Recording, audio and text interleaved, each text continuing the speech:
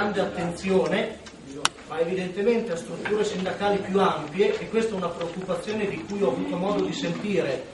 nelle assemblee al Capannone a cui ho potuto partecipare, non c'è stata un'attenzione adeguata rispetto alla costruzione di forme di coordinamento e di collaborazione adeguate alla partita in gioco tra i 4 stabilimenti petrolchimici del nord-est.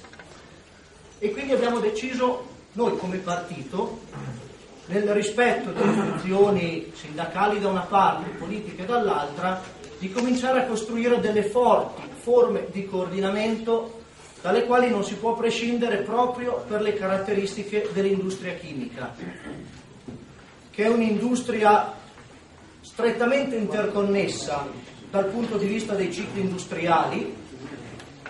sia a livello di ogni singolo stabilimento, sia a livello di stabilimenti di più siti territoriali.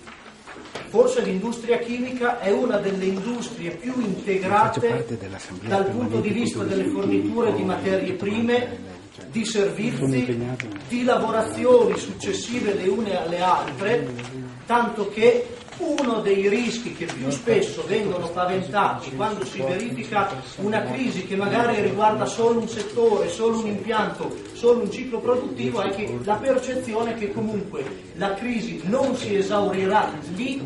ma potrà dar vita al tanto temuto e fondato rischio dell'effetto domino, cioè la chiusura una dopo le altre di lavorazioni di stabilimenti. E quindi noi come Rifondazione Comunista oggi stiamo costruendo una posizione sulla questione dell'industria chimica che è centrata sulla salvaguardia dell'industria chimica stessa e ci tengo a precisare cosa intendiamo per questa posizione. Una salvaguardia finalizzata a perseguire 3 tipi di obiettivi. Il primo di carattere sociale occupazionale. La chiusura di questo settore industriale, è noto, si tradurrebbe nella perdita di migliaia e migliaia di posti di lavoro, tanto dei diretti, quelli direttamente occupati dalle Syndial, Polimeri Europa, Montefibre, tanto degli indiretti, cioè di tutte quelle aziende che operano nell'indotto, che operano in termini di fornitura di beni e servizi o che sono occupati nelle tante filiere produttive. E parlare di filiere produttive significa difendere l'industria chimica anche dal punto di vista strategico che ha sul piano industriale. Un paese che si voglia avanzato in termini produttivi, industriali, di tessuto economico, non può prescindere da produzioni industriali strategiche di base, perché fornitrici di tutta una serie di beni, di servizi e di prodotti che vanno ad alimentare tante altre filiere produttive industriali. Perdere questo tipo di forniture significherebbe rendere l'Italia ancor più dipendente e subalterna dalla fornitura di medesimi prodotti, ma realizzati da aziende di altri stati. E terzo, dal punto di vista ambientale. So bene che su questo in passato ci sono state frizioni, so bene, e per onestà intellettuale lo devo riconoscere,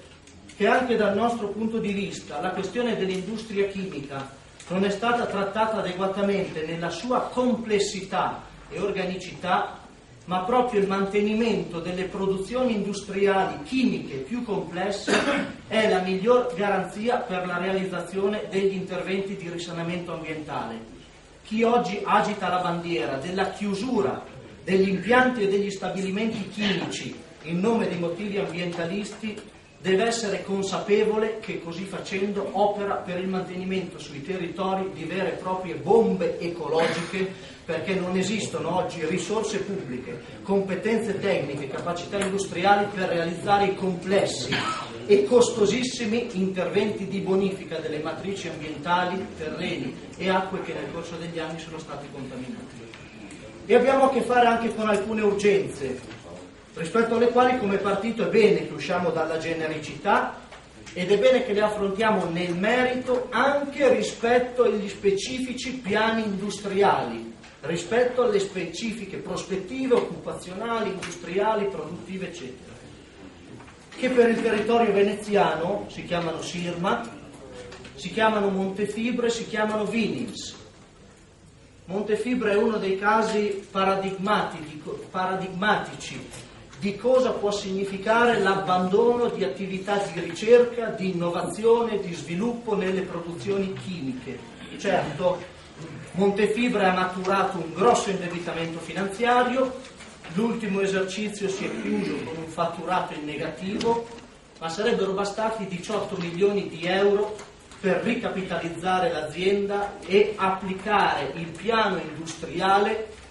quello derivante dall'accordo di programma del dicembre 2007 che prevedeva un intervento fortemente innovativo.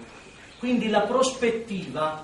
per gli impianti di Porto Marghera e i 330 dipendenti di Montefibre esiste, e non restiamo sul piano del generico dicendo dobbiamo difendere l'industria e l'occupazione. Entriamo nel merito del piano industriale, dell'accordo di programma 2007, perché dando corso all'accordo di programma del dicembre 2007 che prevede di realizzare un intervento molto significativo, cioè il precursore della fibra al carbonio,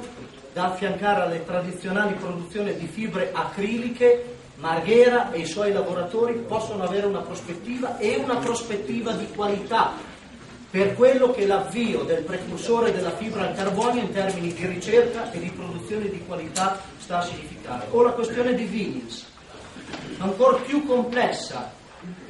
per l'evidente interazione che l'ex Ineos, ora Vinyls Italia, ha rispetto alla complessità dei cicli produttivi di Marghera e rispetto agli altri stabilimenti. Quando parlavamo di interconnessione, l'etilene, il propilene, cioè le materie prime prodotte nell'impianto di cracking di Porto Marghera, sono materie prime che alimentano i cicli produttivi di Mantova e di Ferrara. Basel dipende dal propilene,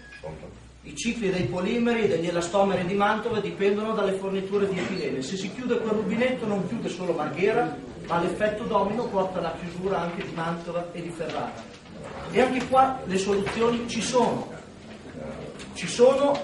paradossalmente a partire dal piano di salvataggio prospettato dai commissari. Siamo nell'ambito della procedura fallimentare e quindi Vinyls è in amministrazione straordinaria, che prevedono investimenti per l'ammodernamento degli impianti attraverso la realizzazione degli accordi di programma,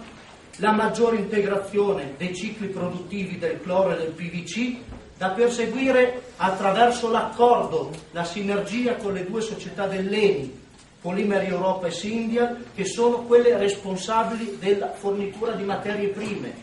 cloro e acetilene, senza le quali quel ciclo produttivo non va, e quindi se tutte quelle industrie, se tutte quelle società sono lì, non si può prescindere da una programmazione, da una sinergia tra queste e l'accordo con Enel per i costi energetici.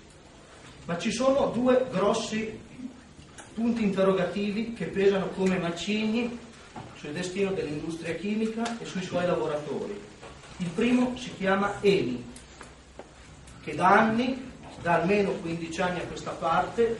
anche 20, ha inaugurato e perseguito con una coerenza impressionante la strategia di progressiva dismissione dal settore della chimica industriale.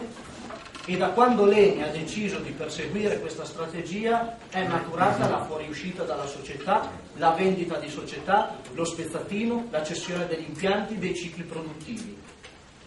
Ma Eni non è un soggetto privato come gli altri. Eni è partecipato dal governo. Eni è un campione nazionale e internazionale che può essere orientato dalla politica. Il bilancio 2008 di Eni chiude con un utile netto di 10, utile netto, quello che hanno in cassa, di 10,2 miliardi di euro, in aumento del 7%, tanto che dicono il cash flow, cioè il flusso di cassa, ha raggiunto il livello record di quasi 22 miliardi di euro, consentendo, lo scrive l'amministratore delegato nella presentazione al bilancio 2008, di finanziare investimenti tecnici e acquisizioni per 18 miliardi di euro a supporto della crescita.